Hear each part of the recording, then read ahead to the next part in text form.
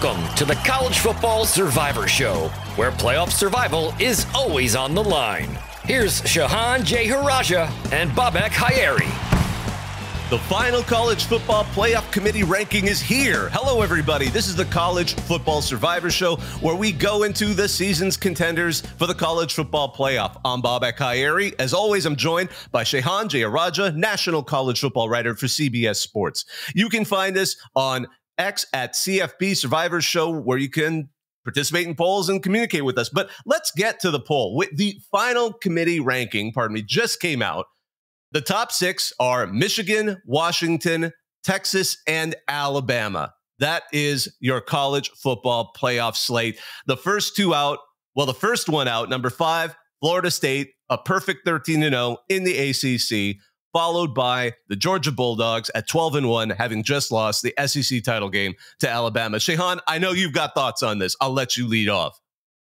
Yeah, so just to round it out, like you mentioned, Georgia number 1, Washington number 2, Texas moves up to number 3, by the way, from number 7, a 4-spot jump.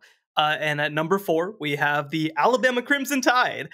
And look, I think that when you look back at history, the College Football Playoff Committee has usually gotten it correct. This is not one of those times. This is a joke. This is a disaster for the sport in a lot of ways. Because look, if you are a power conference team, who, by the way, played 2 SEC teams in the non-conference, crushed LSU, one of the teams that Alabama's getting the most credit for beating, beat Florida, of course. They beat a top 15 Louisville team without their first or second string quarterback by double figures. And at the end of it all, we just decide none of it should matter, that Alabama should get into the field and we should ignore everything else they did this season because they beat Georgia.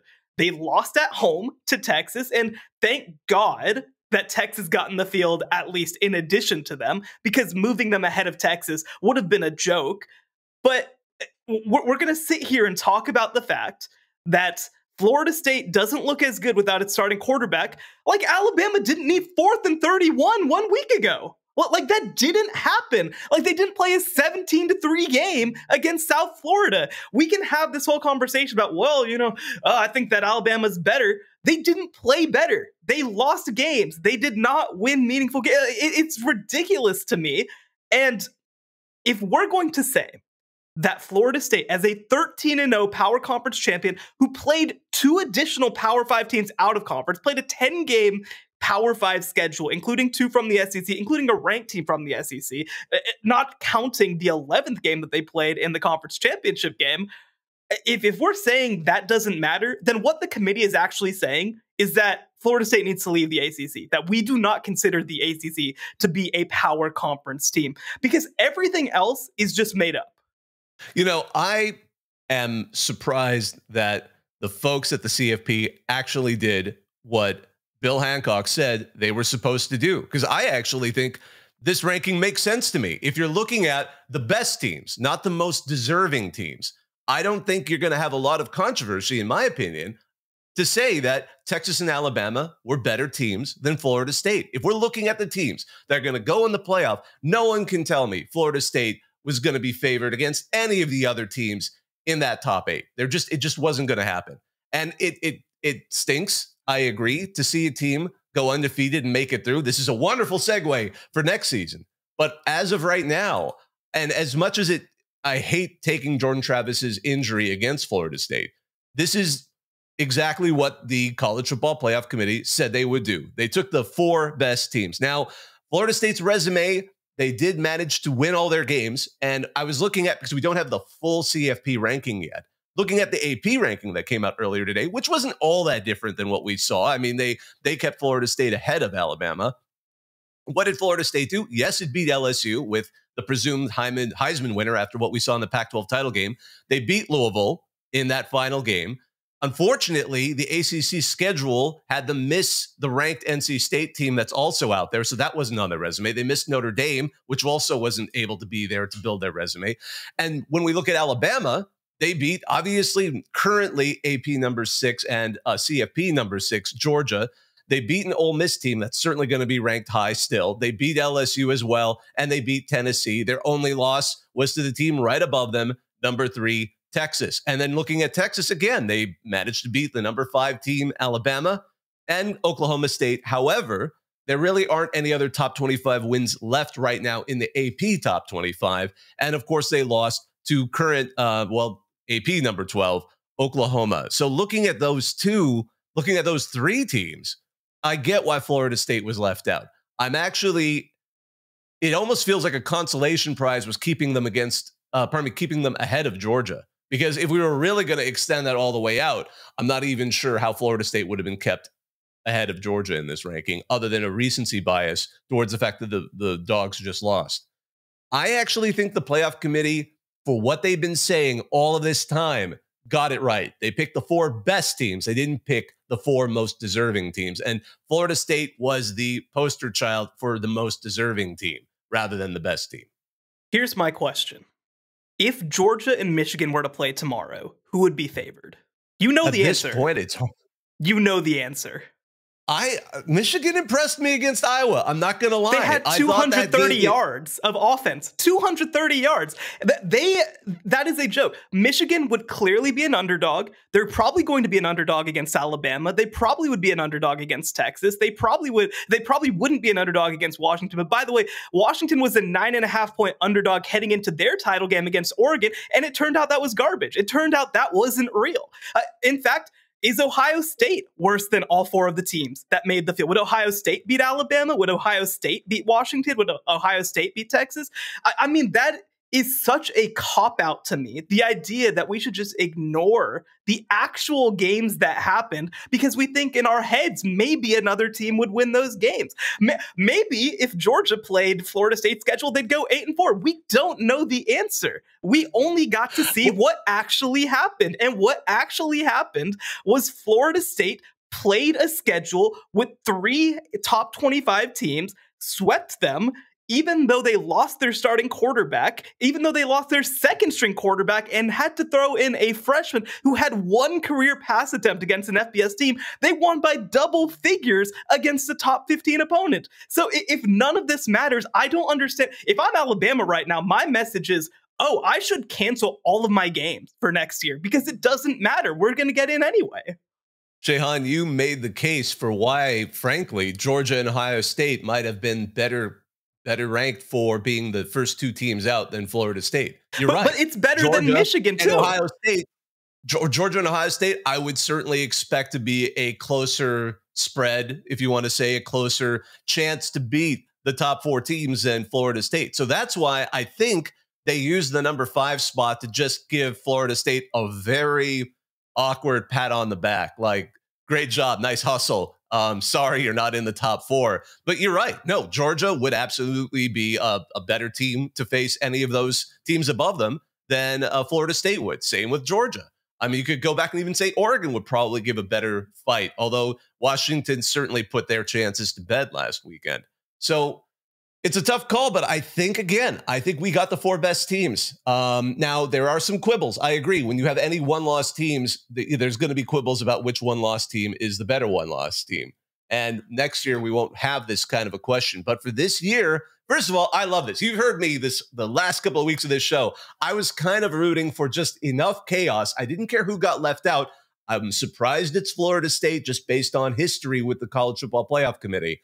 But this is the perfect setup and the perfect rage machine to get people really buying in the next season when we will probably only have 3 teams that look really good and then have to fill out the rest. But we'll set that aside. The other thing that we should discuss just a little bit, because I know all the focus is on 3 and 4 and who got in and who got left out. But the number 1 and 2 teams also got me a little curious, only because we saw what looked like a bit of conflict in what the committee was saying. Because if we're looking at the best teams, between Washington and Michigan, resume-wise, Washington ultimately was more impressive. With Michigan, they had 2 teams that they beat in the current AP Top 25, which we're using because we haven't got the full CFP. They beat Ohio State, obviously, and they beat a top 10 Penn State team. With Washington, they beat what's currently a number 8 Oregon team twice. They beat number 14 Arizona, number 21 Oregon State. And although they didn't make it into the final rankings, they beat the Mountain West champ Boise State. So if we're looking at best team at this point, the resume for Washington seems to have pushed whatever questions we have about the program into a spot where I would rank them above Michigan. Yeah, Michigan did handle Iowa, but I just frankly am more impressed by what Washington has done. What's your thought on that? Yeah, well, I think I have two things, right? So first, Washington's resume is better. I don't even think it's that close. Like you mentioned, 2 wins over top 8, most likely Oregon. They have a win over top 15 Arizona. They have a win over top 20 Oregon State. Their resume was pretty difficult. And like you mentioned, a win over the Mountain West champion as well in Boise State. They had a tough path. I mean, they did. They had to play tough games week in and week out.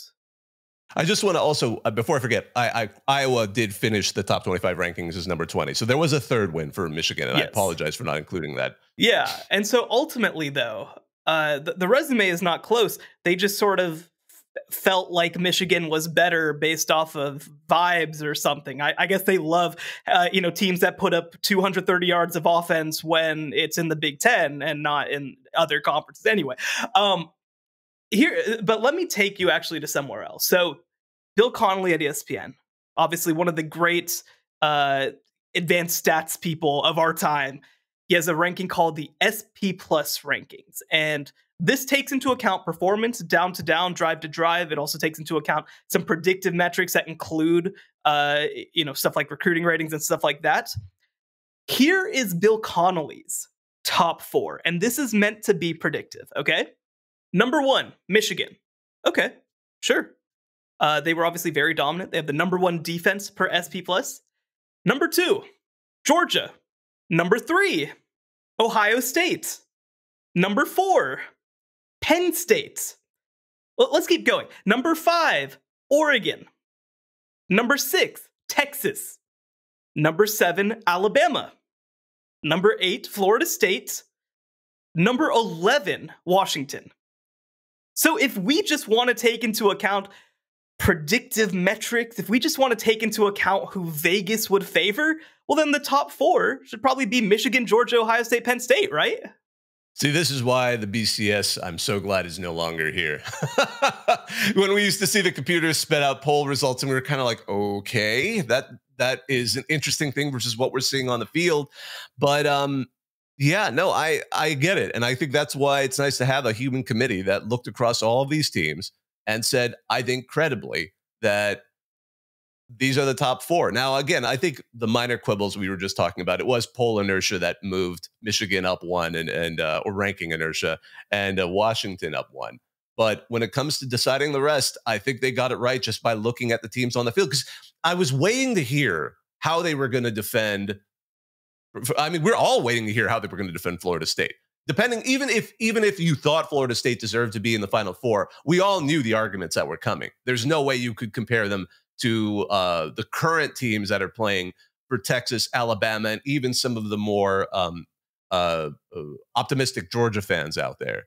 But given what we saw, I was curious how they were going to defend it. But now we have the reverse. They are literally going to have to explain why the historical bias of the committee, which was, and I don't even say that in a negative way, but the historical plan was to allow an undefeated P5 champion an opportunity to play for the national title. And here in the final year of the 14 playoff, they decided, nah, not this year. I cannot wait to see their results for that. I cannot wait. But I am absolutely impressed that they had the fortitude to pick the top 4 teams that were the best teams in the country right now.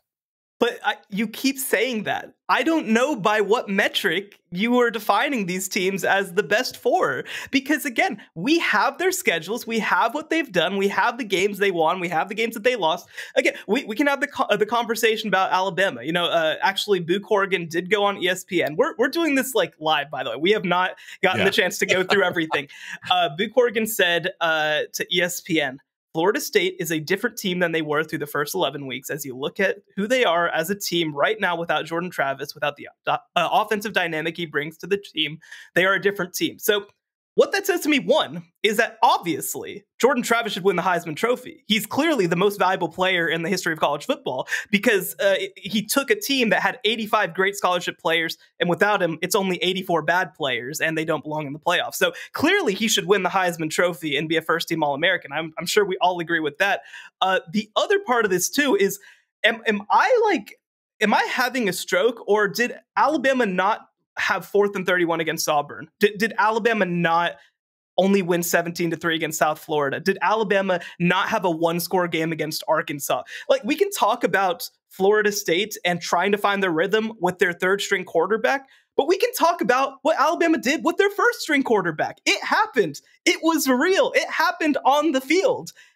This wasn't a 1-week thing with Alabama having trouble against different teams. This is an Alabama team that did not play to an Alabama standard for most of the season.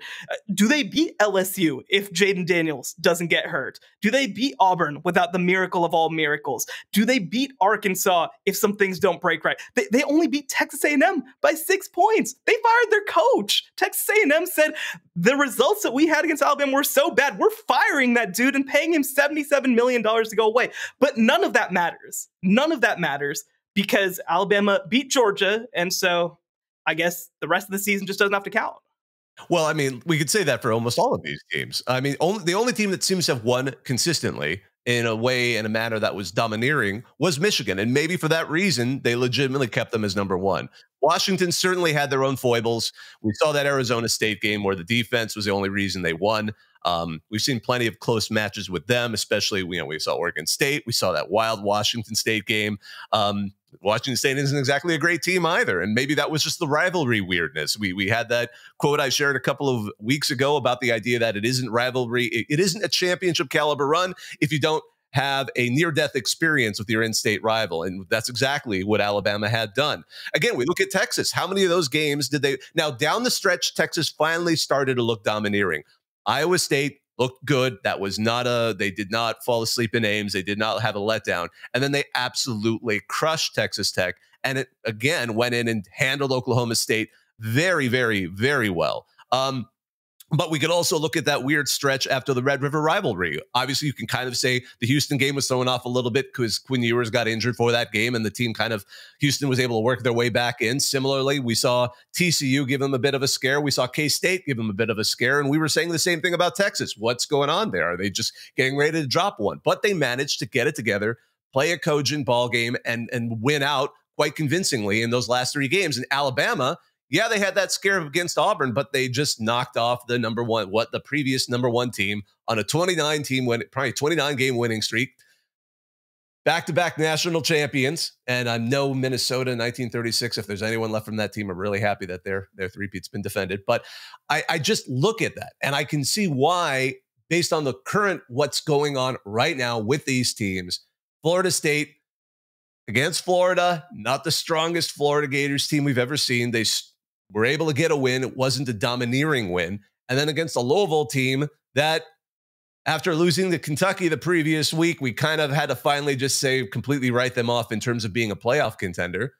They struggled. And yes, the final score looks a bit bigger than it was, but it was a close game until that final quarter. Louisville was able to slow them down. Now, you're right. We shouldn't just say this is the Jordan Travis team. This isn't the entire reason for that team's success. It is absolutely that defense for Florida State has been exactly what's been keeping them games throughout the season. And that is a big strength. But we can say the same thing for many of these other top 10, probably these other top 4 contenders out there as well.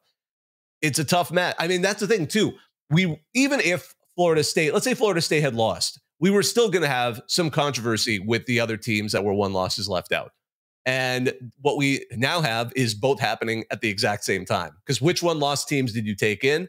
They took in Texas and Alabama. Should Georgia have also been up there? Not sure. But I think, again, as far as taking 4 conference champions, they picked the 4 best P5 conference champions at this point. Out of Florida State's 13 games, how many do you think were decided by 1 score or fewer? They were pretty domineering the entire time. Let's see. They had that overtime game with Clemson. I do remember that. And let's see here. They had a close game with Miami, Florida. And we remember that because the committee specifically said, well, it's a rivalry game, an in-state rivalry game. So there you go. And again, the Louisville game, that final score to me is a little deceiving because that was an awfully close game in the ACC title game last night. So it was 3. You also the red bandana game at Boston College was the 3rd. So they played 3 games this year that were within 1 score. Alabama played 4 and also lost a game. So 5 of their 13 games were decided by fewer than +7 points for Alabama. So when you talk about dominance, Florida State, like you mentioned, has been dominant all year long. Even in their games, their 3 games without Jordan Travis in the lineup, they win by 10, 9, and obviously an FCS opponent. So I don't know. This just feels made up to me. This feels like it's not based on anything. When you have them beating a Duke defense that was really, really good by 18 points, you have them, like you said, having a competitive game against Miami, but Miami is pretty significantly better than Auburn. I think that we can say that. Clemson on the road, a tough place to play, a rivalry game. They ended up inside of the top 25 to finish the year, and they were able to go in and get that victory. And then again, we have a common opponent. The way that Florida State and Alabama played LSU are not in the same stratosphere. So again, is it like if for example, like God forbid, let's say that that Jalen Milroe, stubs his toe tomorrow and is questionable for the playoff. Should we kick them out? Because the team that Alabama was without Jalen Milroe in the lineup barely beat South Florida. Like they barely did it. So if a team is that individually based on one player, why are we treating it different? I don't know. And the other part of this too is that when you talk about Florida State, look, their offense was not good last night. Nobody's pretending that their offense was good last night with a third-string freshman quarterback who had 1 FBS pass attempt. They'd have a month of practice to, first of all, get Tate Rodemaker back, and they scored 24 points against Florida on the road last week with Tate Rodemaker in the starting lineup. And they'd also have a month of practice to get Brock Glenn ready. These guys weren't supposed to play. And so, I don't know.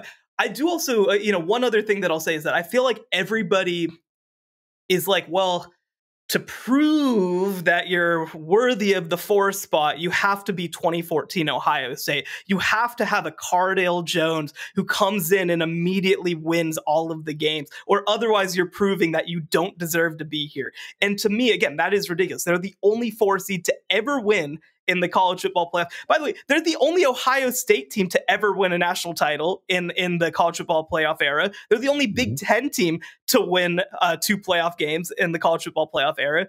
It's just not a compelling case to me. And I want to go back to it because I do think that it matters.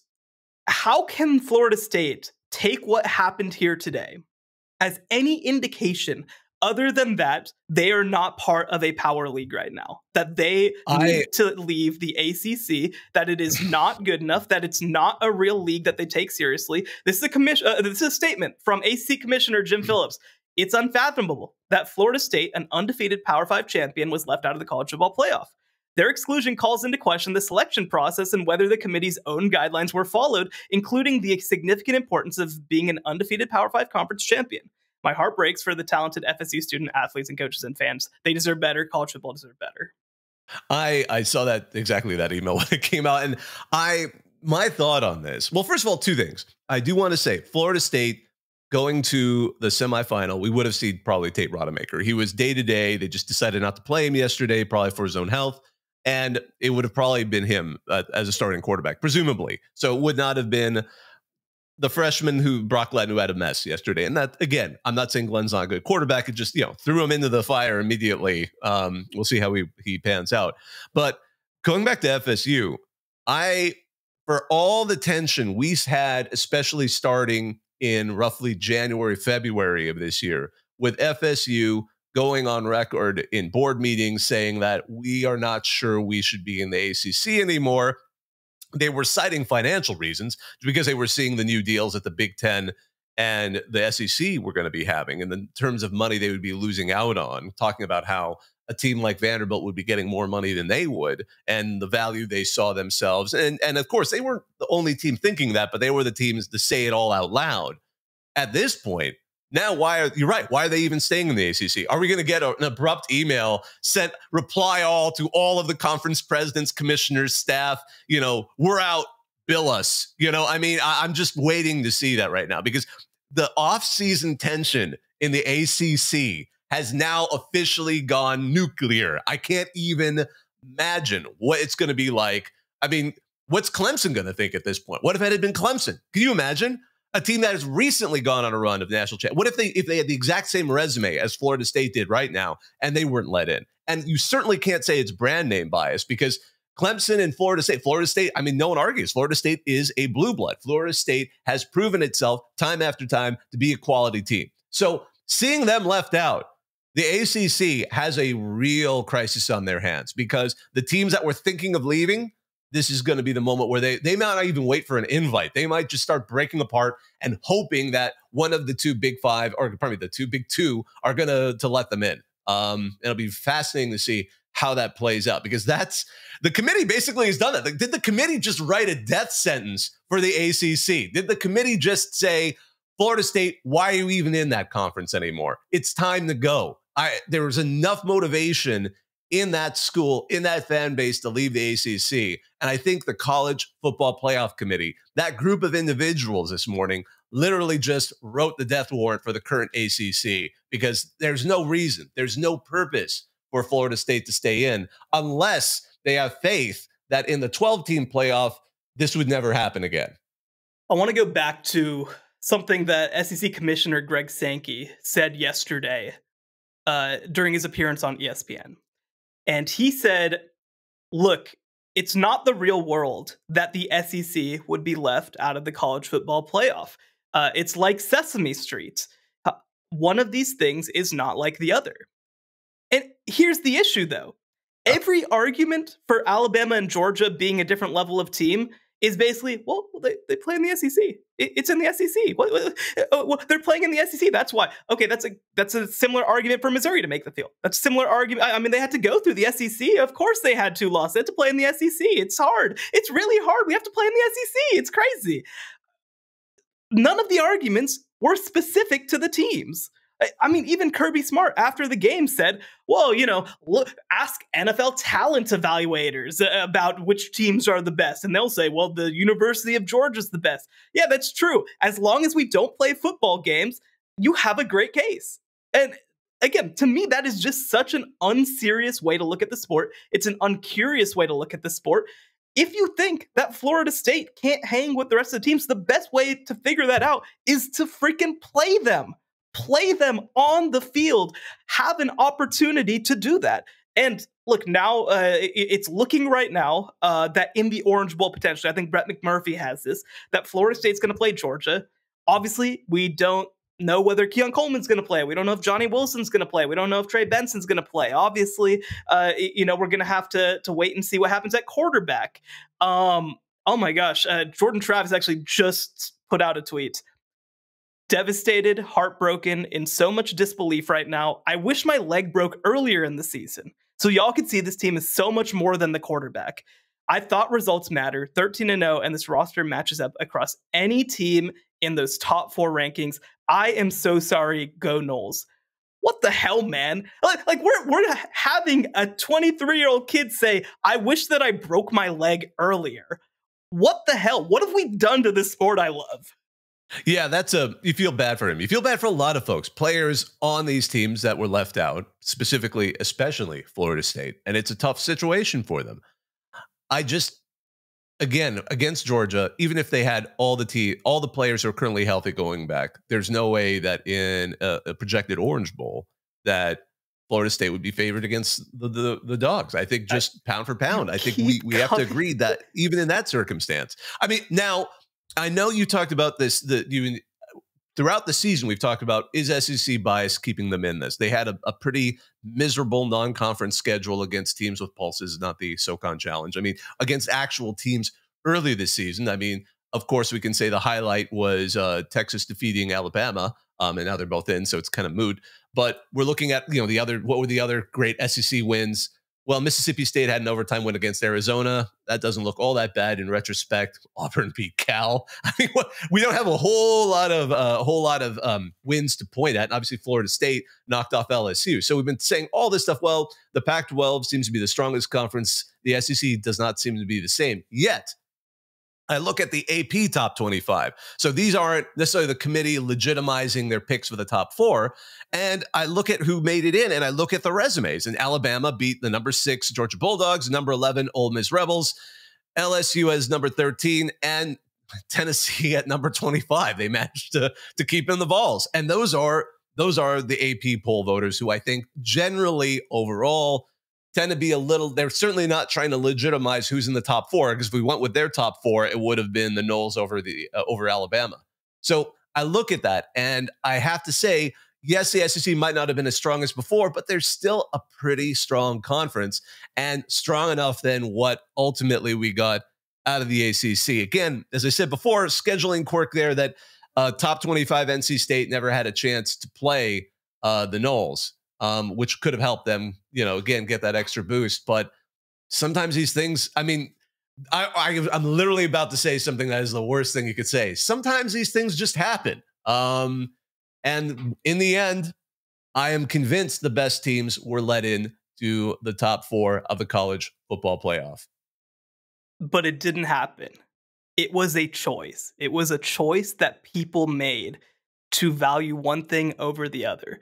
I mean, going back, well, Clemson didn't play in a great ACC in 2016 or 2018. I mean, should we strip those titles? Should we hand them to the SEC? I mean, look at the Big Ten this year. The Big Ten was a joke this year outside of the top 3. I mean, I don't know whether Michigan deserves to be in. They're not the best conference in football. I think that actually, when you really think about it, we should just put 4 SEC teams in because they had to play in the SEC. It's just such... It gets to an argument about generalities of a conference and not about specifics of a team. It is much easier to say, well, the SEC is the best conference in football. And I want to be clear. I believe that the SEC is the best conference in football. I don't even think there's really an argument that the SEC is the best conference in football. What I will argue is just by playing in the SEC, you deserve to be treated differently than everybody else. Now, we can contextualize your path. We can, argue it, right? But okay, cool. Alabama beat Ole Miss instead of Louisville. I don't care about that. I don't think that those are fundamentally different teams. Georgia, of course, is a fundamentally different team, but Alabama also went 1-1 against those top-end type of teams. Florida State went 13-0. They won all their games. They did everything that was asked of them. We are saying, hypothetically, if they had been allowed to play, better teams, well, they probably would lose. Sorry. I just don't want to say that, and I don't want to make that kind of declaration when we don't know the answer to that question. To me, it's a fundamentally bad thing for the sport. It's a fundamentally unserious thing to do. And ultimately, I do worry that the college football playoff just signed the death certificate for the Atlantic Coast Conference, which, we had this whole thing about being so upset about the fact that the Pac-12 just collapses here. Well, the ACC might just be about to be next out the door. And the second thing is, I'm really looking forward to the 12-team playoff getting here, where you actually have an opportunity to play your way into the college football playoff, where you have the opportunity to play your way into playing for a national championship, and where these questions can be decided on the field instead of Greg Sankey on ESPN. It's interesting because you mentioned the 2016 final poll. When we saw the 4 teams that went in, and again, we had one undefeated team, which was Alabama, and then Clemson, Ohio State, Washington, which was, again, the last time the Pac-12 made it in. But ultimately, it was easier in those years because we just didn't have this glut of quality teams. We just did not have anything like this. We did not have 3 undefeated teams plus a couple of other conference champions with 1 loss that looked good. And that's, unfortunately, this was being the final 4-year playoff season. We happen to also go out with the most awkward situation. 2014 was also awkward. I do acknowledge that. But one of the most awkward situations that the committee's ever faced. And someone was going to get angry today. Some team was going to have a very legitimate beef. We were all assuming it was going to be between Texas and Alabama. And lo and behold, Florida State, undefeated, left out. they are the team that was legitimate with legitimate gripes. I want to emphasize that. But in my opinion, we saw the 4 best teams get picked, despite the fact that Florida State did everything they could to get in, and through things that were not entirely in their control, they got left out due to choices by the College Football Playoff Committee. Whether they did it right or wrong, that's up to people. I think they made the right call in terms of making the best teams. I think the semifinals are going to do great when people see them. Once they get over this, there's going to be a lot of curiosity to see how these 4 teams square off against each other, and it should be close. The thing that's been great about this whole season is one team just has not seemed like the Death Star rolling through the conference play and rolling through the championship games. We have 4 teams out there with a puncher's chance to take it all. Can't wait to talk more about this as we head towards the semifinal games next month. Well, at the end of this month. Well, I'll tell you what, I will say this, okay? I won't end just on doom and gloom, even though I think that this is one of the worst things to happen in the history of the sport. We will have some good matches. No, it's one of the it is. We can have this conversation more as we head into December. I think it is one of the worst things to happen to the sport in a very long time. But I will say, I think Florida State would have been fine. I think that they would have matched up just fine with Michigan. I think that they would have definitely had a chance. I think that having an opportunity to do that. But let's take that away. Okay, it's over. We're moving on for right this second. We are going to have 2 really good matchups. I do think that Michigan-Alabama is going to be a heck of a matchup. I do think that we get a rematch, by the way, of the 2022 Alamo Bowl when Washington beat Texas 27-20 with both Michael Penix and Quinn Ewers playing, of course, in that game. So I am extremely excited for those 2 games. I think it'll be good matchups. I would favor Alabama over Michigan, so we should probably kick out Michigan out of the field since it's about the 4 best teams. But I do think that we are going to have some really good games. The other thing too, we have some great opportunities as part of the Advanced Local family to have some of our writers on. I mean, we've got MLive, we've got AL.com. We're going to have a lot of fun, and it's not just going to be me having an aneurysm live on the air for an entire month. Yeah, I just want to say, so Michigan picked the Rose Bowl. That was the other question we kind of had going there. Well, as the #1 team, they get to pick which semifinal they play in. So it's going to be a heck of a final Rose Bowl to include at least one of the traditional Big Ten members. So yeah, that'll be a heck of a game. We'll see Washington and Texas play in the Superdome. That'll be, again, another interesting one as well. So I think we'll go ahead and wrap this one up. I just wanted to thank all of you who listen. We always enjoy having you part of our conversation. What an exciting college football season's heading into the postseason. There's going to be a lot of drama. There's going to be a lot of excitement. We know we're going to hear from you. We encourage you, if you have thoughts on this, shoot us a tweet, shoot us an idea. You can find us on X and Twitter at CFB Survivor Show. Be sure, wherever you hear this, to like, rate, and subscribe. It helps people find us. I wanted to thank our producer, Joey Aliberti.